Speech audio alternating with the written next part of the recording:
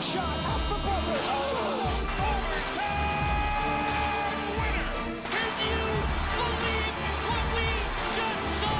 Looking to end a 5-game losing skid, the Ryerson Rams enter into action against the RMC Paladins in front of several alumni who were on hand to participate in the annual blue and white game earlier in the day. After taking an early 1-0 lead in the first 2 minutes, RMC allowed 2 Ryerson goals from winger Cory Konecny. Rams goaltender Paul Gibson airmailed a pass to center ice for Konecny, who dropped to Marcus Booth, who then made a great pass for Brent Small. Small would make no mistake as he outmaneuvers RMC goaltender Andrew Fleming to put the Rams up 3-1. Tempers flare in the second as Rams defender Myles Barbieri took offense to a shove from RMC winger Richard Lynn and took matters into his own hands with this vicious slash. RMC would take advantage of the ensuing power play, putting up 2 goals on the double minors, tying the game at 3 apiece.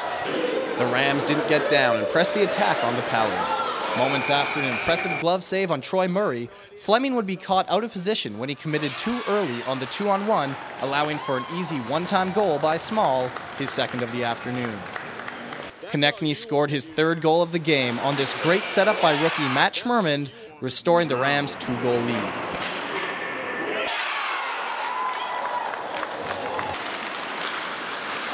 A frustrated RMC team upped the physical play in the 3rd period, and the Rams were quick to respond with several big hits of their own. The teams began a continuous parade to the sin bin for the remainder of the contest. Fleming misplays the puck, but is able to get back in time to make the initial save. However, the rebound goes to Alexei Dostanov, who finds a wide-open Schmerman, who is there to tap it in to put the Rams up 6-3. Ryerson would go on to win the game 8-3.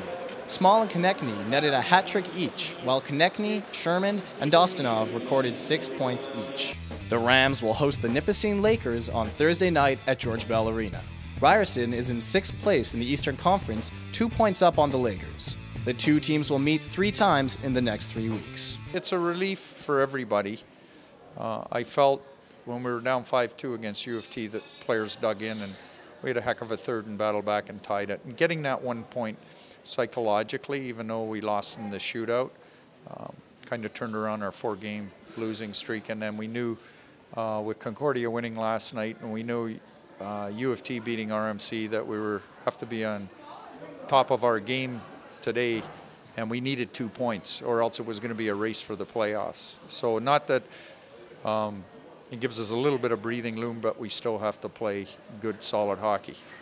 For the Ryerson Rams Network, I'm Scott Alexander.